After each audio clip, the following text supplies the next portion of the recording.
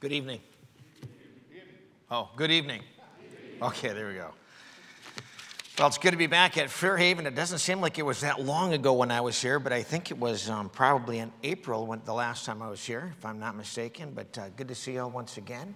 And Pastor Mitchell, thank you for the invitation to come, and I certainly don't take it lightly. Thank you for the accommodations, and my wife and I are thrilled to be here. Tammy, good to have you tonight. And she's going to make a short trip of it. I've got to run her back to Grand Rapids tomorrow afternoon, and she teaches 5th and 6th grade at our school, so it's hard to kind of be out of town and juggle both. But she said, if you really want me to come, she said, I can squeeze Sunday night and Monday morning in. I said, let's do it. So we made the drive this afternoon. She said, do you really want to do this drive tomorrow? I said, I'm kind of stuck now. You know what I'm saying? Really, I can't.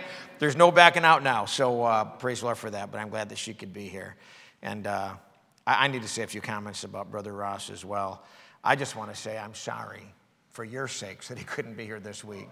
So when I got the call from Brother Mitchell, I didn't want to laugh because I understand the seriousness of the situation. But Brother Moody just spoke with me a few weeks ago. Brother Moody said, Pastor Crowley, he said, I have a marriage conference on, I think it's April the 5th, and he said, I've got it scheduled, had it scheduled, and he said, my speaker is Brother Jerry Ross. And he said, he just called me last week and said he's not going to be able to come because of his cancer treatments that are taking place. He said, could you come and fill in for me? And I said, I'd be happy to. Then I get a call from Pastor Mitchell, and he said, brother, would you be able to fill in for us in a couple of weeks for our winter revival? He said, we had Brother Jerry Ross scheduled. He can't make it. And I don't know if Brother Ross thinks I'm following his schedule and trying to fill up on his cancellations. I'm not sure, but nothing could be further from the truth. So you're probably as surprised to see me up here as I am surprised to see you this evening as well. So, but I told the Lord years ago, I don't preach out a lot, maybe 5 or 6 times a year. And I'll be honest with you, that's perfect for me. I'm not looking for an itinerant ministry. When God gives me an opportunity to step off from our pulpit and go somewhere else, I'm more than happy to go if I can be a help and a blessing. But it humbles me. It honestly does that somebody would call me and ask me to come. And so I try to put it into my schedule if it works out. I'm so glad to be here tonight. But I do want to thank you all for coming up Friday night. And boy, the volleyball game was about as close as it comes. We went to the 5th game. I looked at the scoreboard. It was tied 13-13. And I didn't know which way it was going to go. And then the basketball team, my wife and I were in the concession stand, and I wasn't paying attention to the score. And I looked at the scoreboard, and y'all were up 19-4. And I said, oh, not another one of these. I've sat through a lot of these in the past. And then I saw we caught up, and I'm like, what happened? Our guys finally woke up. And so you guys kind of put a fire in them. That's all I know. But paybacks are costly. They'll be coming back in a couple weeks. So you have my permission to give them your best. And if that means you beat them, then it probably will help them, maybe even humble them. So you have my permission, but I don't know if you have their permission. We'll find out in a couple weeks. But thanks for being with us tonight. Did I tell you where to turn your Bibles tonight? Turn forward to Genesis chapter 12, if you would. Genesis chapter 12. Good to see some young men on the front row. Daniel, good to see you as well. We love Brother Mark Wagner, and his mom was on the front row amening me on this morning, and just a dear, dear family. Appreciate the Wagner family. So when you come to a place like Fairhaven Baptist Church, I know some of the men, obviously not all of the men that have preceded me behind this pulpit, but I know that you get fed very, very well. Week in, week out, month in, month out, year in, year out. I remember sitting in this auditorium and hearing some great evangelists preach and hearing some great pastors preach. And the fact that I'm here tonight, I kind of feel like I'm out of place. But I just want to preach a couple thoughts that God laid on my heart in reference to Abram. Now, if I accidentally call Abram Abraham, please forgive me. His name hasn't changed yet. We'll be basically in the chapters 11, 12, and 13 of the book of Genesis. So if I refer to him as Abraham, please forgive me. It's Abram I'm referring to. I hope you'll allow me to mess up once in a while. But I'm going to read verses 1 through 8. So follow along as I read, if you would. Now the Lord had said unto Abram, get thee out of thy country, and from thy kindred, and from thy father's house, unto a land that I will show thee. And I will make of thee a great nation. I will bless thee, and make thy name great, and thou shalt be a blessing. And I will bless them that bless thee, and curse him that curseth thee. And in thee shall all the families of the earth be blessed. Can I stop here just for a minute? I don't want to get political tonight, but I hope the United States of America always is a friend to the Jewish nation. I always hope we are a friend to Israel. The day we aren't, follow that passage of Scripture, we're in trouble. Verse number 4. So Abram departed as the Lord had spoken unto him, and Lot went with him. And Abram was 75 years old when he departed out of Haran. And Abram took Sarai his wife, and Lot his brother's son, and all their substance that they had gathered, and all the souls that they had gotten in Haran. They went forth to go into the land of Canaan, and into the land of Canaan they came. And Abram passed through the land unto the place of Sychem, unto the plain of Morah, and the Canaanite was then in the land. The Lord appeared unto Abram and said, Unto thy seed will I give this land. And there builded he an altar unto the Lord, who appeared unto him. And he removed from thence unto a mountain on the east of Bethel, and pitched his tent, having Bethel on the west and Hai on the east. And there he builded an altar unto the Lord, and called upon the name of the Lord. Heavenly Father, help us as we look into this passage of Scripture and a few others tonight. Give us good insight and discernment as to what your word would have for us. God, I pray that you would meet with us in a special way, and may everything be said and done in a way that would bring all the honor and glory to you. I thank you for Pastor Mitchell, the great folks here at Fairhaven Baptist Church. God, I pray that you bless him in a special way. Be with us throughout the remainder of this meeting. I pray especially for Brother Ross this evening, and as he will begin his cancer treatment soon, if he hasn't already. God, I pray that you would touch his body, and I thank you for how far you've brought him already, and I pray that you would get him back to full health and strength, and I pray that we would hear that this cancer is in remission. God, I pray that you would just intercede on his behalf and just bless him as only you can. I think of the Armor Cross tomorrow, so I'll be heading for Myanmar, and God, we've known them for many years, and certainly they've been a dear part of this ministry for many, many years. Give them safety as they travel even this evening and tomorrow, and God, use them to be a blessing to the people there. I know there's already prepared people for them, and I pray that you'd use them in a great way to reach those people for you there. God bless our time together tonight. Thank you for bringing us here tonight. Give us safe travel home, and in the process, may you be the one that gets the honor and glory for all that's said and done. We pray in Jesus' name. Amen. I want to give you tonight just a few lessons on the life of Abram, if I could. I'm going to start in chapter number 11. If you look at verse number 31, the Bible says, And Terah took Abram his son, and Lot the son of Haran his son's son, and Sarai his daughter-in-law, his son Abram's wife. They went forth with them from Ur of the Chaldees to go into the land of Canaan, and they came unto Haran and dwelt there. And the days of Terah were 205 years, and Terah died in Haran. I want to just give you 5 simple thoughts tonight. The first one is going to be Abraham's father. Easy thought. According to this passage of Scripture, his father's name was Terah. Can you say Terah? Terah. Very good. You're a great audience. So we have Abraham's father. Abraham's father's name was Terah. You can stay right there in Genesis chapter 12. I'm going to come back to that. But I want to go to Joshua chapter 24. Read 2 verses there that Joshua, this is the last day of Joshua's life on this earth. He said in chapter 23, he said, This day I will go the way of all the earth. And this is the last message that he's delivering to the nation of Israel before he goes to heaven. And here's what he said in Joshua chapter 24, verses 1 and 2. And Joshua gathered all the tribes of Israel to Shechem, and called for the elders of Israel, and for their heads, and for their judges, and for their officers. And they presented themselves before God.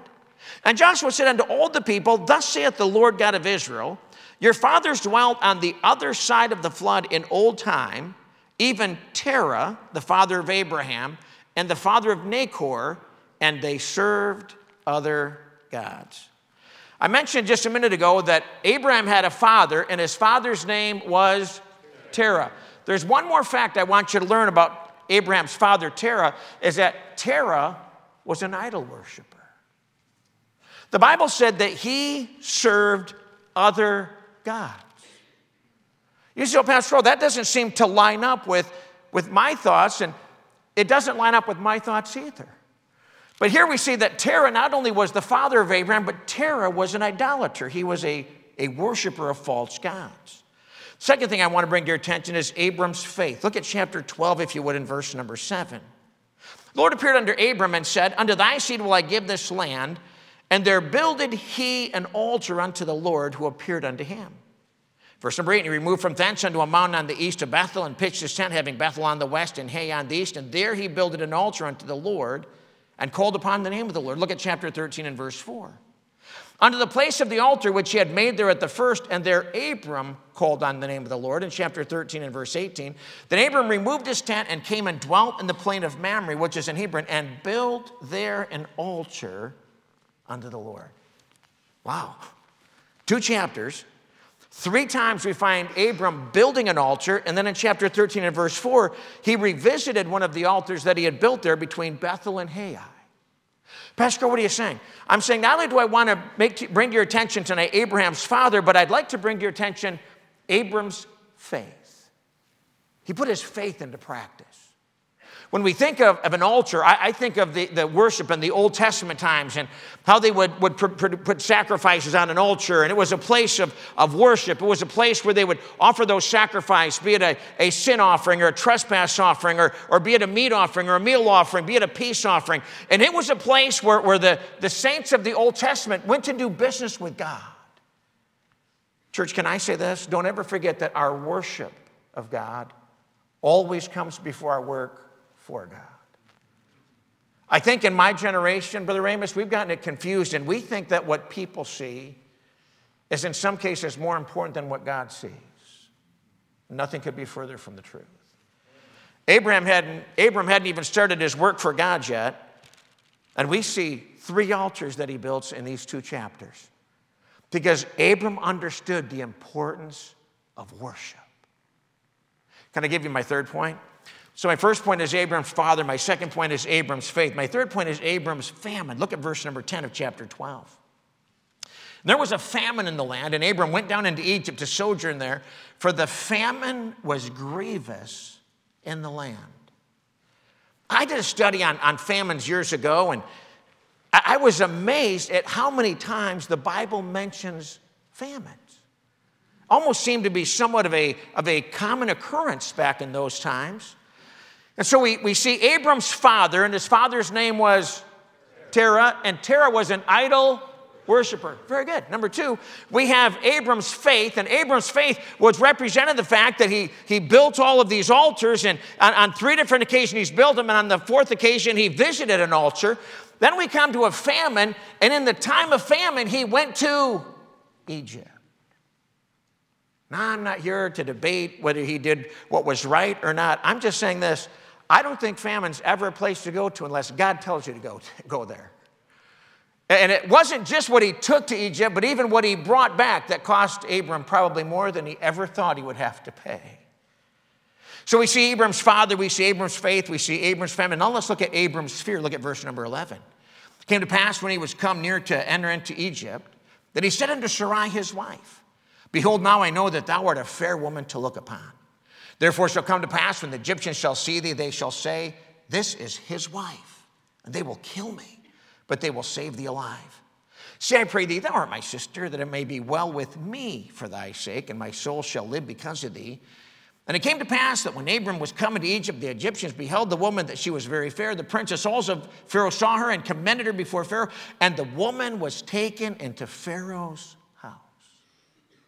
We'll get there in just a minute. But I want you to see Abram's fear. So we've got Abraham's father, and his father's name was Terah, and Terah was an idol worshiper. We saw the fact after we see Abram's father, we see Abram's faith, and we see him building 3 altars and visiting one of the altars a second time. So 4 times the Bible mentions the altars there. We see this famine that he experienced in chapter 12 and verse 10. Then we see a fear that the famine kind of brought along as he went into Egypt. And then last but not least, I want you to see Abram's family in chapter 13. Let me start in verse number 7, chapter 13 and verse number 7. And there was a strife between the herdmen of Abram's cattle and the herdmen of Lot's cattle. And the Canaanite and the Perizzite dwelled then in the land. And Abram said unto Lot, Let there be no strife, I pray thee, between me and thee, and between my herdmen and thy herdmen, for we be brethren. Is not the whole land before thee? Separate thyself, I pray thee, from me. If thou wilt take the left hand, then I will go to the right. Or if thou depart to the right hand, then I will go to the left. Verse 10. And Lot lifted up his eyes and beheld all the plain of Jordan that was well watered everywhere before the Lord destroyed Sodom and Gomorrah, even as the garden of the Lord. Get this next phrase. Like the land of Egypt, as thou comest unto Zoar. I wonder if one of the reasons that Lot chose this well-watered plain of Jordan is because when he looked at the nice, lush, green grass, and he looked at the pastures, and he said to himself, boy, that would be a good place for my cattle and for my flocks and my herds. And he looked and said to himself, it looks just like Egypt. Because the Bible says that Lot went to Egypt along with Abram. And what Abram didn't realize is not only was Egypt going to leave an influence in Abram's life, but it was going to leave an influence in Lot's life. Can I say this? Anytime we take a trip to Egypt, it's going to take your innocence and it's going to leave you with its influence. Here, Lot is just part of the clan. It's part of the family, following Uncle Abram, and he goes to Egypt, and probably just an innocent bystander, but all of a sudden he comes back out, and when he's given a choice which direction to go, the right hand or the left hand, you take this side, I'll go the other way. And he lifted up his eyes and he said, boy, that looks just like Egypt. And I remember those fields and the pasture, and it looked so enticing. And that was the choice that he made. So if I could, I'd like to take each one of these and just give you a lesson that we could, I believe, glean from this tonight. Let's start with Abraham's father. Abraham's father's name was Terah. Abraham's father was an idol worshiper. The Bible does not say anything at all about Abraham's mother. I can't find any reference to her whatsoever in our King James Bible. But obviously he had one. Amen? Only one way you're going to be birthed into this world, and that's through your mother. And so obviously, even though the Bible doesn't record one, we know that he certainly had one. But here's what I want to, my point tonight on Abraham's father is this, or Abram's father is this. Abraham's father obviously didn't set the right example for him because he was an idol worshiper. So obviously he didn't set the right example for him, but here's what I appreciate about Abram. Abram didn't hold on to that and use that as an excuse. I don't see where Abram said, you know, God, I don't think I can obey you, and I certainly can't follow you, and I don't understand why you would put this blessing upon me and this curse upon others if they don't bless me. God, I don't understand why you do that. Don't you know that my father Terah was an idol worshiper? My father didn't have a faith in you. My father didn't have a salvation with you. He said, why is it that you would bless me? He wasn't looking to make an excuse simply because his dad didn't set the right example. We are living in a generation today, excuse me for saying this, but it seems like so many people are looking for an excuse and an opportunity to be a victim. And if we can find something to hang it on and find a reason, find an excuse, find an issue, it seems as if it validates our reason to say, well, that's the reason that I can't do something for God. And here God took this man, his name was Abram. His father, Terah, was an idol worshiper. Abram's 75 years old. No doubt for most of his 75 years, he watched his father build his temples and build his altars to his false gods. But somewhere along the line, Abram said, that might be what my father chose to do, but that's not what I'm going to choose to do. If your father hasn't chosen to serve God, that's no reason for you not to choose to serve God. If your father hasn't set the right example for you, that's not an excuse for you not to do what God has placed on your heart to do. And I'm so glad that Abram did not use his father as an excuse. It would have been so easy for him to say, my father didn't serve God, my father served his false gods, I'm just going to take the easy route, I'm going to go the direction that my dad went. But by the grace of God, there was something in the heart of Abram that said, just because my dad made some wrong choices, doesn't mean I have to make those same wrong choices. Abram's father. I want you to look at Abram's faith. He built this altar in chapter 12 and verse 7. Chapter 12 and verse 8. Chapter 13 and verse 4, he visited it. In chapter 13 and verse 18, he built another one.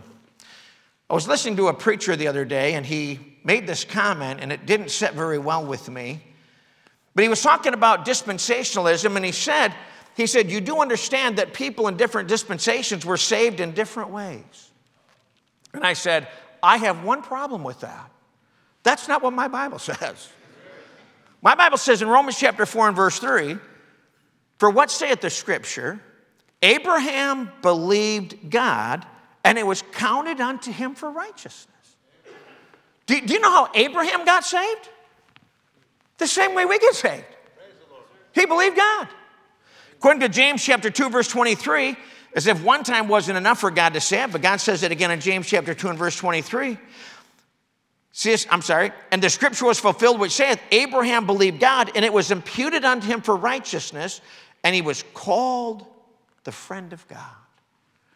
Say, Pastor Kroll, when we're talking about the faith of Abraham, Pastor Kroll, what are you talking about? I'm talking about the fact that Abram was a saved man, yet ironically, interestingly, Abram was saved the same way we are. Somebody tries to come and tell you, and I heard a preacher say there were 13 different ways people got saved in the book of Acts. And I said, wow, you must be really smart to come up with that kind of stuff. I am so glad God never blessed me with one intellectual brain cell. And if you don't figure that out by tonight, by tomorrow night, you will. I'm just willing enough to say, if God said it, I believe it. I see one way people were saved in the book of Acts. I see one people were saved in the book of Genesis. I see one way people were saved in the entire Bible. But here's what I like about Abram. We could talk about Abram's father, but I would want to spend a few more minutes talking about Abram's faith. And here's what I believe was a pivotal point in Abram's life. If you look at chapter 12 and verse 7, just quickly, the Bible says, there builded he an altar. If you look at verse number 8, the Bible says, and there he builded an altar. In verse number 4 of chapter 13, unto the place of the altar which he had made there at the first. Verse number 18 of chapter 13, he built there an altar unto the Lord. Church, I'm convinced the pivotal point in Abram's life was this. When Abram allowed his faith to become personal to him. He wasn't worshiping on altars that other people had built. He was worshiping on altars that he had built because his faith was personal to him. It kind of reminds me of Ruth when she got ready to leave Moab and follow her mother-in-law Naomi to Bethlehem, Judah. And she made the statement to her, she said, your people will be my people. And she said, your God will be my God. You know what she said? She said, I want to have a personal relationship with your God just as you do. And she said, I want your God to become my God. The difference that I believe that God began to work in Abram's life was this. Abram got to the point where he said, my father didn't have a faith to even pass down to me. I wasn't raised in a godly home. I wasn't raised with a godly heritage. My father is an idol worshiper. Bible mentions nothing about his mom, so perhaps she was a Christian, perhaps she wasn't. But the Bible doesn't say, so I'm just going to go on this premises that maybe he never saw Christianity, lived in his 75 years till he was growing up and while he was even a young man in that particular point in day and age. But here's what he did. When he accepted God and when he believed God, he made his faith personal. Young people, if you're nothing else I say tonight, don't miss this. One of the most crucial decisions that you'll ever make in this life is whether or not you take your faith and make it personal. What's going to make a difference in your life is when Fairhaven Baptist Church is not just the church you attend, it's not just the church your parents attend, it's not just the church where you're a member, but it's going to make a difference in your life the day that Fairhaven Baptist Church becomes your church. What's going to make a difference in your life is when this Bible is not just Pastor Mitchell's Bible and not just Brother Ramos's Bible and not just the staff's Bible and the faculty's Bible, but the day that this book becomes your book. What's going to make a difference in your life is when the standards and the areas of separation here aren't just the school standards and the college's standards, but the day that you can walk up and down these aisles and you can get on your knees beside your bed and say, by the grace of God, I'm going to embrace them as my standards because they're founded and grounded in the Word of God. I'm convinced that we have a lot of generational Christians today that are second-generation Christians and third-generation Christians and fourth-generation Christians, and we've spoon-fed them and bottle-fed them, and we've raised them in church, and we've passed down a godly heritage to them. And yes, there comes a point in time where they have to accept the Lord Jesus Christ as their own, and they can't accept their parents' God or their grandparents' God. He has to become a personal God to them. But I've watched so many young people make a decision, and I believe that they meant it when they got saved, but somewhere along the line, it seems like it just never became theirs. Just never became personal to them.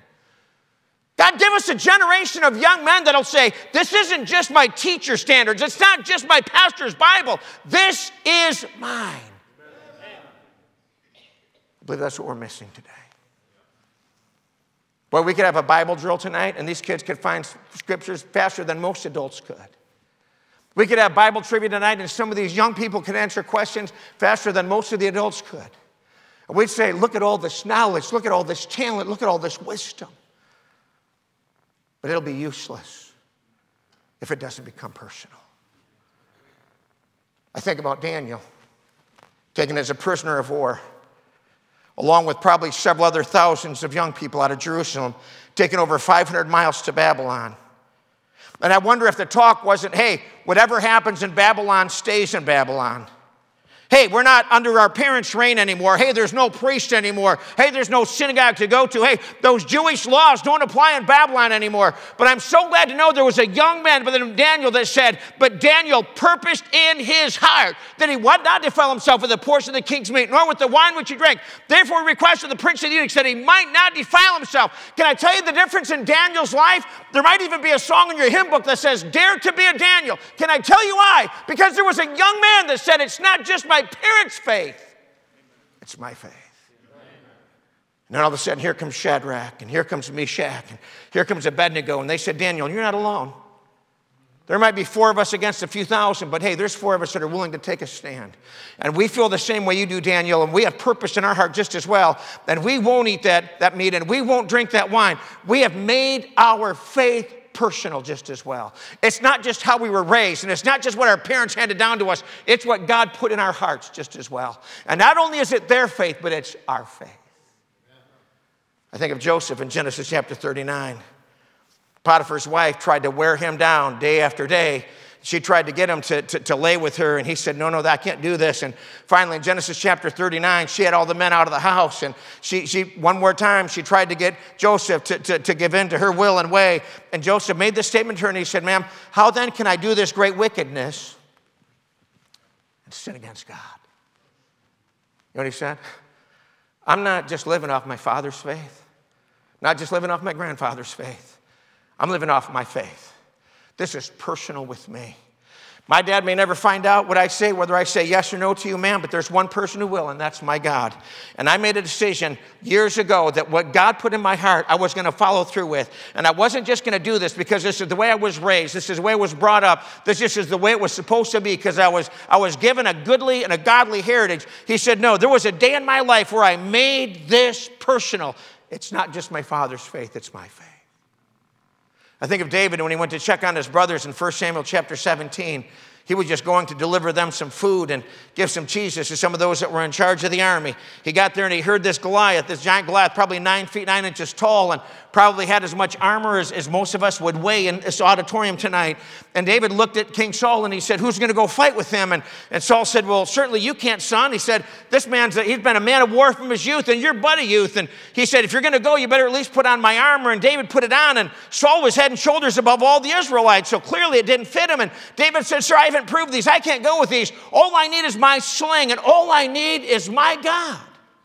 And he looked at the king and he said in so many words, is there not a cause? He said it to Eliab, and he basically said it to King Saul. Hey, I can go out there. God is going to help us. God's going to win this battle. God is for Israel. God's not for the Philistines. Somebody just has to be willing to trust God and make their faith personal. You know, like about Abram? I don't think he had a godly heritage. I don't think he was raised in a Christian home. And when God did a work in his heart, he said, I don't have an example to look at, but I'm not going to use that as an excuse.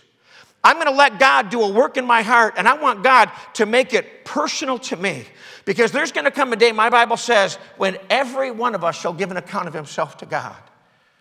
Can't hide behind my parents forever. I can't hide behind my grandparents forever. There's going to come a day when I'm going to give an account of what I did with my life to God. And church, here's what I like about Abram. His father was an idol worshiper. But when he believed God and God counted unto him for righteousness, Abram said, I'm going to start building altars in my salvation and with my Christianity, with my new life in God, my new life in Christ. He said, I'm going to make this so personal that nobody's ever going to be able to say, oh, that's what your daddy put on your heart. Oh, that's what your mother put on your heart. No, that's what my heavenly Father put in my heart. And he made it personal. Chapter 12, verse 10. There was a famine in the land. Abram went down to Egypt to sojourn there, for the famine was grievous in the land. Church, can I say this?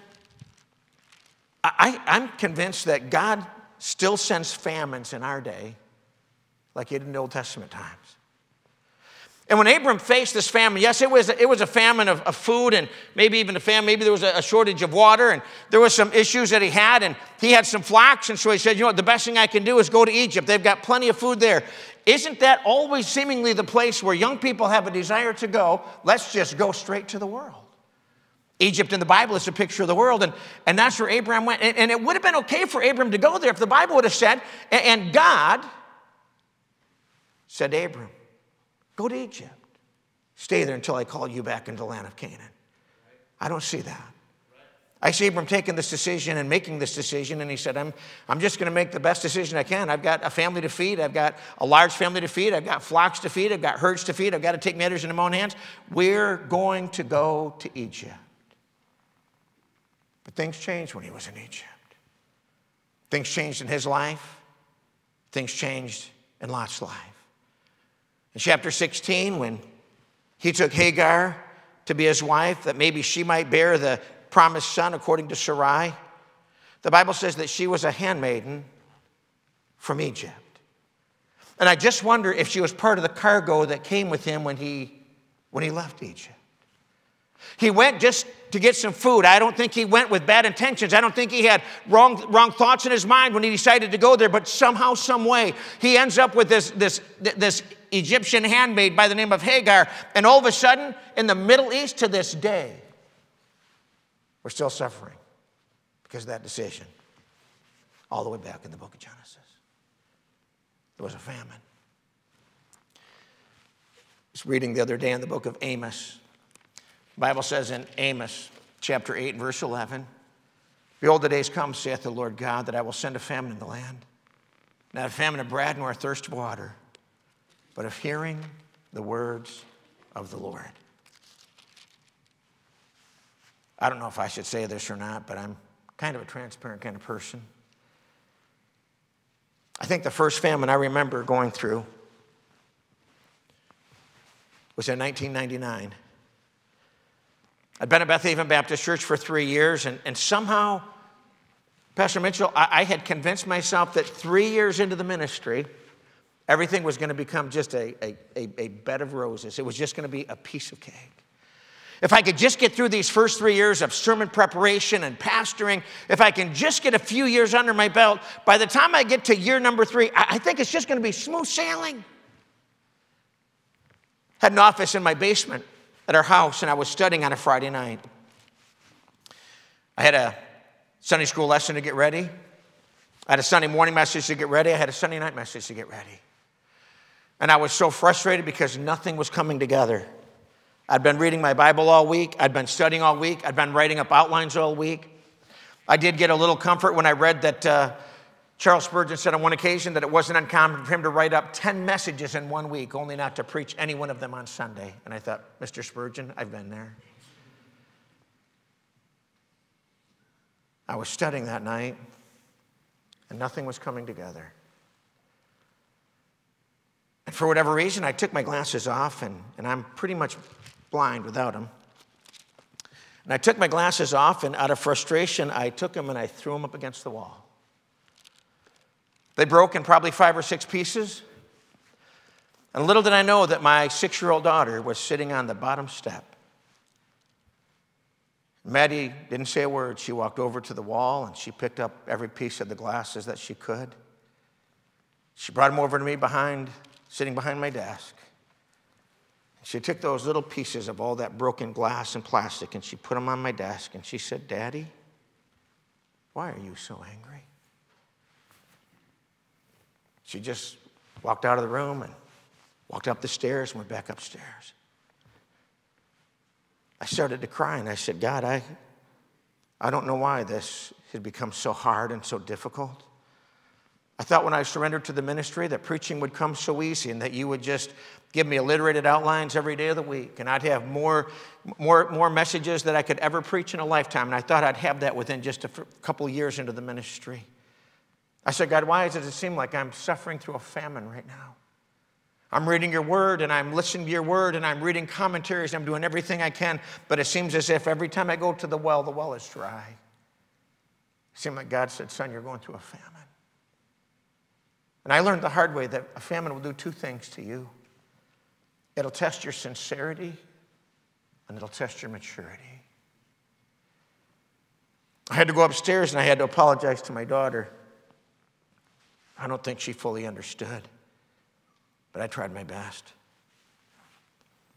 I came back downstairs, and I said, God, I don't want to become an angry person. I don't want to become an angry father. And God is my witness from that day to this. On my daily prayer list, I ask God not to help me be an angry person. You see, Pastor Kroll, that was almost 25 years ago. I know. And I wish I could tell you that was the last famine that I've had. They don't come very often. But oftentimes when I least expect it, I'll open the Bible, I'll start reading from it, I'll start putting thoughts on a piece of paper. And I couldn't tell you how many times on a Sunday morning, Pastor Mitchell, I've been driving to Fairhaven Baptist Church with nothing to preach. Begging God, send a missionary, send an evangelist, send somebody our way. I'll preach them in a heartbeat. We'll send them out of town to the love offering. God, please, please, please hear this prayer this morning. And every time I prayed that prayer, God's never answered it. Not once. I've scoured the crowd. Who's here with a suit and tie that I don't recognize? Who's there that I can call and preach for me this morning? And I've come to my office more times than I can imagine on a Sunday morning saying, God, I've got people that are expecting to hear from you in 90 minutes, and God, I have nothing to give them. And on more occasions than I can ever remember, the Holy Spirit has said, son, just take your pad of paper and start writing. The famine is over. Here's your message for the day. So, Pastor Crow, what have you learned from that? That when you go through a famine, don't head to Egypt. When you go through a famine, it's not when you resign from the ministry. When you go through a famine, it's not when you allow those frustrations and those emotions and that anger to swell up inside of you so that it automatically comes and just ushers out at a time that you least expected. You say, God, I'm just going to rest in you. God, I'm just going to trust in you. God, these might be my sheep, but they're your people. I might be the one that's delivering the message today, but you care for them far more than I do. And God, I know that you know exactly what they need. I've pastored them for almost 28 years, but God, you know them in ways that I'll never know them. You know every ache and every heartache and every heartbreak. You know every issue they have and every need that they have. And God, I'm just depending on you because your word is going to be declared in just a few moments. And all I'm asking, God, is give me something from your word to help your people this morning. Sometimes when it seems like the hour was almost upon us, the Holy Spirit said, start writing, son. 6 weeks ago, I was in prison on a Sunday morning. I didn't break the law, please. I think I enjoy preaching in prisons more than any other place. And we're on schedule to go to a different prison every Sunday. And I try to go at least 2 or 3, sometimes 4 times. And I went to St. Louis this morning, go to prison. I forgot to take my wallet. They wouldn't let me in because I didn't have my license, and I was heartbroken. I absolutely love going to prison. And the guy that went with me said there were 108 men there this morning. Pastor Curl, he said, I'm sorry. He said, you missed a good service. I said, I know I did. And I just love preaching in prison. I was in prison a few weeks ago, and I said, God, I said, here I am. It's 8:30. I've got to preach in 2.5 hours. God, I've studied all week, and I've got 3 outlines in my Bible, but I said, I don't believe any one of these outlines is the outline that you've got me to preach this morning. But I said, I just want you to know that I said, I've got the pen of a ready scribe, and God, if you start laying some thoughts on my heart, I'll start writing it down right now. And while another gentleman in our church was preaching at a prison in Carson City, Michigan, the Holy Spirit said, son, you better start writing. And I started writing, and I came up with an entire outline probably within the next 20 to 30 minutes, and I got up and preached it in just a little bit. And I had people come up to me and say, Pastor Kroll, thank you for spending so much time with God this week and having the right message at the right time.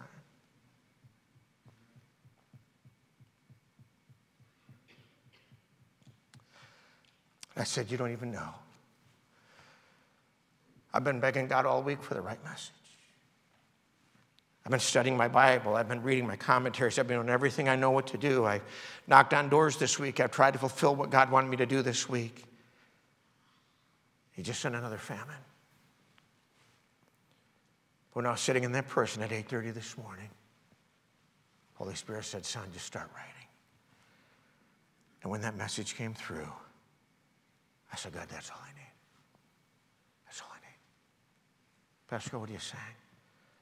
I look in these pages of Scripture and I see Abram's father. His name was Terah. He was an idol worshiper, but Abram didn't use it as an excuse not to serve God. I look in my Bible and I see his faith, and I see a faith that Abram made personal to him. He didn't try to push it off on anybody else. He said, no, this is real between me and God. And oh, if God would give us a generation of young people today to say, it's not just my parents' faith, it's not just my pastor's faith, it's not just my youth pastor's faith, this is my faith. And when you find yourself going through a famine, it's not time to quit. It's not time to drop a resignation letter.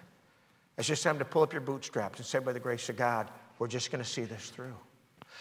On more than one occasion, I've said, God, I don't know what you're going to do on Sunday morning, 11 o'clock, but I'm glad I'm going to be there to see what's going to happen. Shaken the whole way. Saying, God, what is there today? Oh, I'll be honest with you, I love it when on Sunday morning or Sunday afternoon, I already know what my next Sunday message is going to be. I love those weeks. But it doesn't always happen that way. And I think sometimes God just wants to see, how sincere are you, Kevin? How mature are you? What are you going to do when the message doesn't come this week? What are you going to do when everything doesn't fall in place the way that you want it to, in the timing that you want it to? Who are you going to trust and who are you going to depend on then? I see Abram's famine. Then I see his fear. Can I just remind you quickly, and I'll be done in just a few minutes. When Abram developed this fear, did you notice he wasn't afraid for his wife? He was afraid for himself. Now, wouldn't you think that the average man, aren't we supposed to be chivalrous? Aren't we supposed to protect our wives? Aren't we supposed to be more concerned for their safety than we are our own? Shouldn't we say, honey, I don't care what they do to me, but I want to make sure that you're protected? No. He said, hey, honey, tell them you're my sister because they're going to be kind to you because you're pretty, but they're going to kill me. So let's just concoct this little lie. It was a half-truth. They had the same father, the Bible tells us, but they didn't have the same mother. So they were half siblings, but I've been told that a half-truth is still a whole lie. And so she went along with this, and guess what happened? They took her into Pharaoh's house, and they saved Abram alive, exactly what he said. But I'm thinking, he shouldn't have been relieved at that point. His wife was taken captive. Do you know what I found that fear does? Fear always puts the focus on us. Somebody said to me, they said, oh, you're preaching at Fairhaven this week? They said, are you nervous? They said, are you afraid? And I said, I hope not. Overwhelmed, maybe. But not afraid, because if I'm afraid or nervous, that's because my focus is on me. The focus isn't on me. The focus is on God. Focus is on the Word of God. We don't have time to worry about me. If y'all say, oh, this Kevin Kroll guy, don't ever put him on the replacement list again, I'm okay with that. Believe me, my plate is full at Fairhaven Baptist Church, and I'm perfectly fine with that. But as long as I'm here, I have to preach what God's laid on my heart to preach. And church, can I say this? When Abraham began to fear, his focus was not about Sarai. His focus wasn't about her safety. It wasn't about her survival. It was all about himself. Is it any wonder the Bible says that God has not given us the spirit of fear, but of power and of love and of a sound mind? You know what I learned a long time ago? God never needs us to tell a lie to bail him out. When Rahab had those two spies on her roof and she said, oh, I'm not really sure where they are. She didn't need to lie for God. She did. Oh, she said, they're gone. If you go take a journey up the mountains, you'll catch them. And she told the men, she said, stay here for a couple days. When they come back, she said, I'll let you go.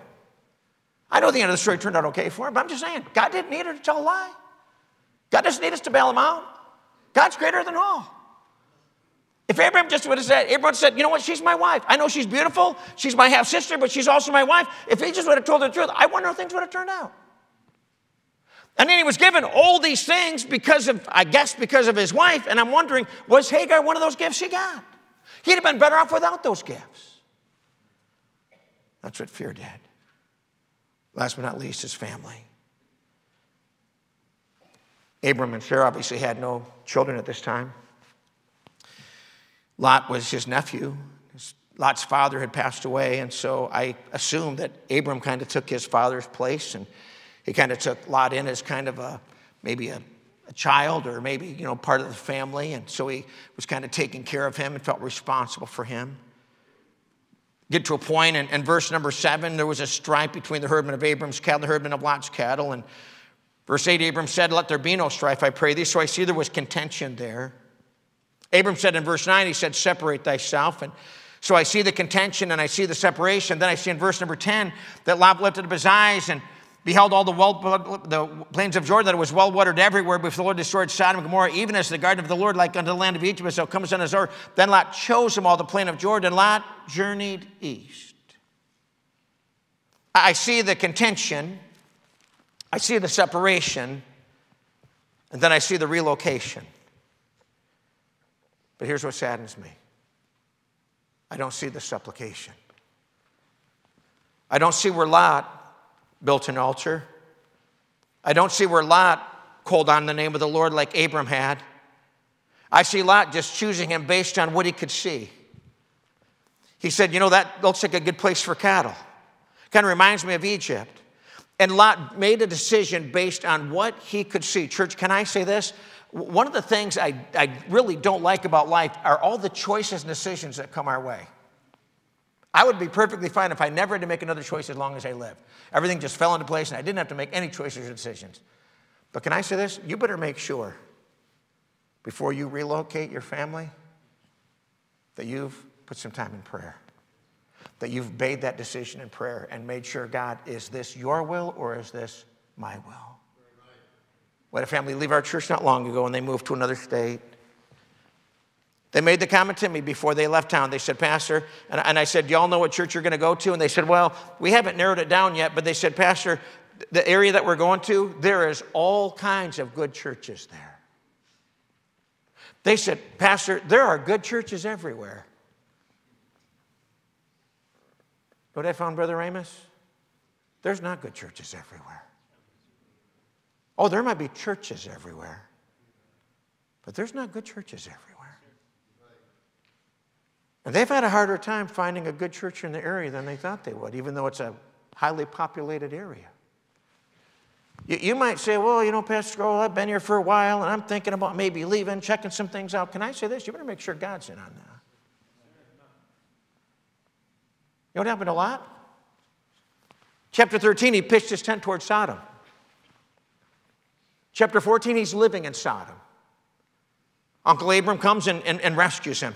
You would think that that would be the wake-up call, because I'm convinced whenever a child of God makes a wrong decision, God will do whatever he needs to do to wake them up. And I believe that was God's wake-up call when those kings came against the kings of Sodom and Gomorrah and took them captive. And Abram, with his 318 trained men, went and captured and recaptured everything and brought them back. And they wanted to make Abram a rich man. He said, no, I don't want anything you got. Nobody's going to look at me and say, Sodom and Gomorrah made me rich.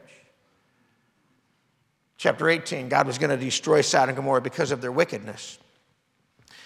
And God came and talked with Abraham, and Abram said, God, would you spare the righteous for 50? And God said, I'll deal with that. And God said, well, how about 45? And God said, I'll spare it for 45. And he said, would you spare the city for 40? And he said, yes. And he said 30, and he said 20. And finally he said 10. And God said, yes, Abram, I'll spare the city for 10. And I've heard more than one preacher say, why didn't he keep going? Why didn't he say 5? Why didn't he say 2? Why didn't he say 1? I wonder if Abram said 10 because he knew Lot's got more than 10 family members there. I mean, in chapter 19 and verse 12, the angels said to Lot, hast thou here any besides son-in-law? He had 2. And thy sons? I don't think the angels would have said thy sons if he didn't have any sons. So if he had sons plural, that was 4. Thy daughters, he had 2 married daughters, 2 single daughters, that's 8. Lot and his wife, that's 10. Not even counting any grandchildren they might have had, Lot had at least 10 family members in Sodom and Gomorrah. And he didn't even reach his own family. See, he relocated outside of the will of God, and I don't see where God ever became an important part of his life. It was all about Lot. In chapter 19, he's sitting in the gate of Sodom. He became somebody. He became maybe one of the judges, one of the who's who in the city of Sodom and Gomorrah. When he came to his son-in-laws and said, God's going to judge the city, he seemed as one that mocked unto them. They said, Lot, we've seen you. We've seen your testimony. We don't buy into what you're saying. We don't believe what you're telling us based on some message that God gave you through these angels. And when Lot and his wife and his 2 daughters left town, that means at least 8 of Lot's family members were still in that city And I'm not excusing Lot's wife for turning around and turning into a pillar of salt. But when she heard the screams and that fire and brimstone falling from heaven, I can only imagine that the heart of a mother and the heart of a grandmother wasn't just turning around. I think she wanted to go back and rescue them. And it was too late. It was too late. Perhaps if he would have prayed and if he would have built an altar and perhaps if he would have made his faith personal, he might have been wise enough to stay out of Sodom and Gomorrah in the first place. Pastor Carl, what are you saying tonight? I'm saying I think if we look at Abram's father, we can learn some lessons from that. If we look at Abram's faith, we can learn some lessons from that. Young people, make your faith personal. Make it real to you. Don't live through your teenage years and college years saying, you know what, I'm just following my parents' faith. I'm just following my preacher's faith. I'm just following my teacher's faith. Could you get alone and get a hold of God and let God make it real to you? I grew up in a pastor's home. I was in church every Sunday morning, Sunday, Wednesday night. I've heard of these people say, oh, Pastor Carl, you don't understand. I was drugged to church on Sunday morning. I was drugged to church on Wednesday night. I was drugged to church on Sunday night. And I've said to them, you know what? I was in church. I was the first one there. We were the last ones to leave. And I'm just glad that even as a child, God just put a love for the Lord's house in my heart. I never felt drugged to church at all. I love church. My dad would go to special meetings all over the state of Michigan. We were in church sometimes 3 and 4, 5 times a week. My dad was an evangelist. He wasn't a special speaker. If he knew somebody was having meetings, we were there. And I'm so glad that God put a love in my heart. And I'm so glad for the day that God said, Kevin, it's time you make this personal to you. My grandfather graduated from Moody Bible Institute in 1945. Was a pastor and evangelist for over 40 years. My great-grandmother was saved, and my grandparents on my dad's side were saved. So I'm at least a 3rd generation on my dad's side and a 4th generation Christian on my mom's side. And so when we get together with family reunions, everybody that I've ever been with at a family reunion would claim to be saved and attended a Baptist church. But there had to come a point in time in my life where I said, this is not just my Grandpa Kroll's faith. It's not just my Grandpa Morris's faith. This is mine. And that's what Abram did. He made it personal. I see a famine that he experienced. And rather than say, God, where should I go now? He went to Egypt. And he learned that it's not just sometimes what takes you to Egypt, it's what you bring back from Egypt. I see this fear that caused him to tell a lie, and his wife was taken captive, and could have turned out a whole lot worse than it did, but his fear got his eyes off of God and got his eyes on himself. And I see this separation, and I see this relocation in the life of Lot. And the saddest thing that I see is that he didn't get on his knees before God and say, God, what should I do? This decision is going to affect my family, my children, no doubt my grandchildren, maybe several generations down the road. God, what decision should I make? We can make flippant decisions so quick, and oftentimes the consequences will last for years. Some simple lessons from Abram's life. Heavenly Father, help us tonight. God, I pray that you'd speak to our hearts tonight. And I pray that we would listen and apply what we've heard. Holy Spirit, I don't know the needs here tonight, but you do. And I pray that you would use the words that were said tonight and even other words that weren't said. Holy Spirit, I pray that your will be accomplished even in the invitation.